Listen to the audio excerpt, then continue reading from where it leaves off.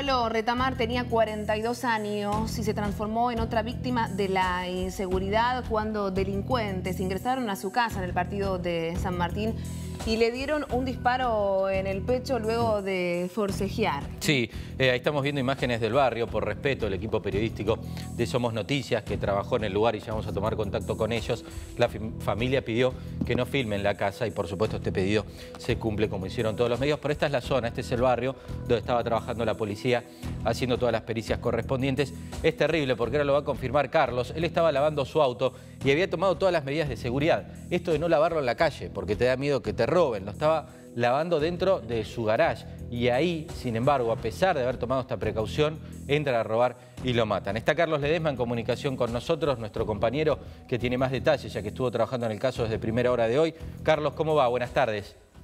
Hola Mariano, hola Barbie, ¿cómo están?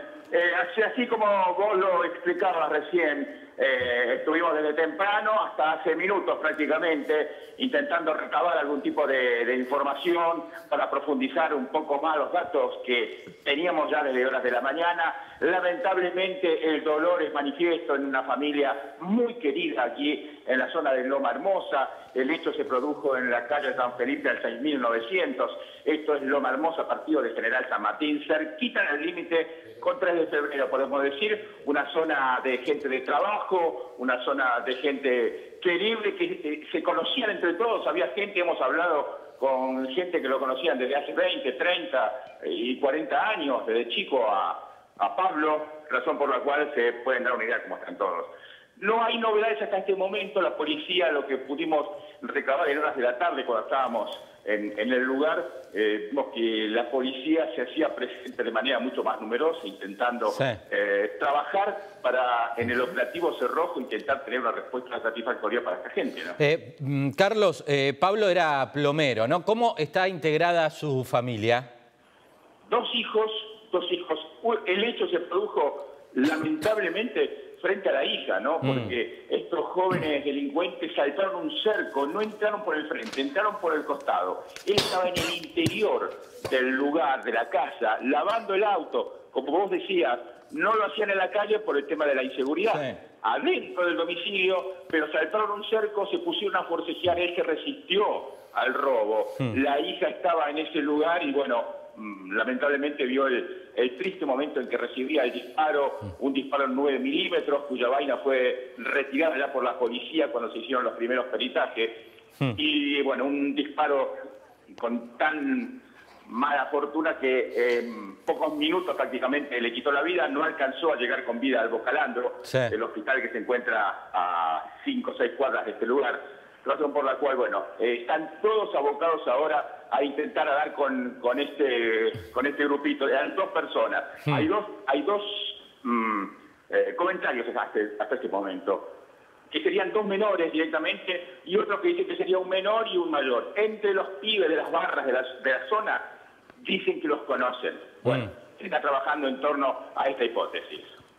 Bueno, permanecen prófugos entonces, ¿no? Sí. Así que me imagino que las investigaciones van a seguir y también nuestras condolencias para la familia, otra víctima de la inseguridad. Lamentablemente lo naturalizamos, son hechos pero terribles. Son hechos que pasan cotidianamente y que por un robo te quitan la vida. Te quitan la vida, sí. Te matan. Carlos, no sé si queda algo más por agregar, si no, si hay alguna novedad retomamos el contacto para ver cómo avanza la investigación. Simplemente que la gente está consternada, no dramatizan el hecho que no dicen que el barrio está en estado desesperante. Dicen que como en todos lados, la inseguridad está, pero dicen que la policía también circula. Pero bueno, estos hechos superan muchas veces todas las previsiones que se puedan tomar. Claro, supera el patrullaje, supera cualquier cosa. Todo. Carlos, un abrazo, buen trabajo, la seguimos en cualquier momento. Gracias a ustedes. Bueno, Carlos Ledesma trabajando en el lugar hoy desde temprano en esta Entradera Fatal en Loma Hermosa, un barrio conmovido, un laburante, un tipo de clase media, trabajadora, plomero el hombre, tomando todas las precauciones del caso, ni siquiera lavaba el auto en la vereda. Viste que cualquier actividad que haces en la vereda te da miedo, porque te sentís vulnerable, que se te meten, que te entran. Entonces, ¿qué dijo? Lavo el auto adentro de casa, en el garage. Se metieron ahí, lo terminaron matando, un tiro en el pecho, camino al hospital Bocalandro, murió y otra familia que queda totalmente destruida, culpa de la inseguridad en el Gran Buenos Aires.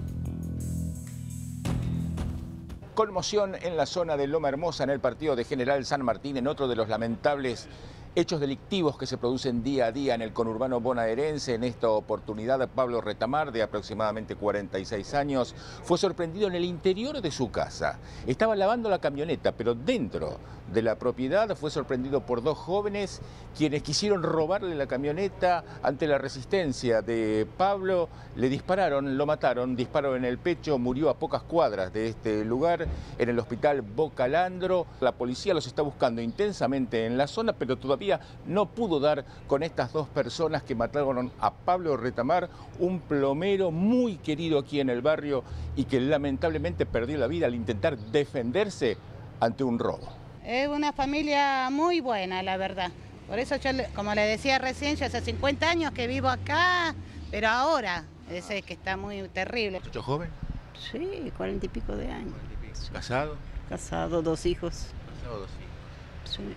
¿Fue ayer? Claro, sí, más o menos el chiquito sabe, 6:30, más o menos, 6:30. tarde, más o menos, sí. ¿Entraron a la casa? Claro, dicen que le entraron a la casa, me parece que algo como que se quiso defender o algo. Es triste, señor. ¿Le quisieron robar la camioneta? Es triste, claro, le quisieron robar la camioneta. La policía ahora está pasando más, pero dicen que no dan abasto tampoco. Vaya, sabe lo que a uno le puede pasar. Ya vivimos con miedo. Es que uno ya vive así. Con temor, pero aparte cualquier horario pasan acá. Está pasando últimamente.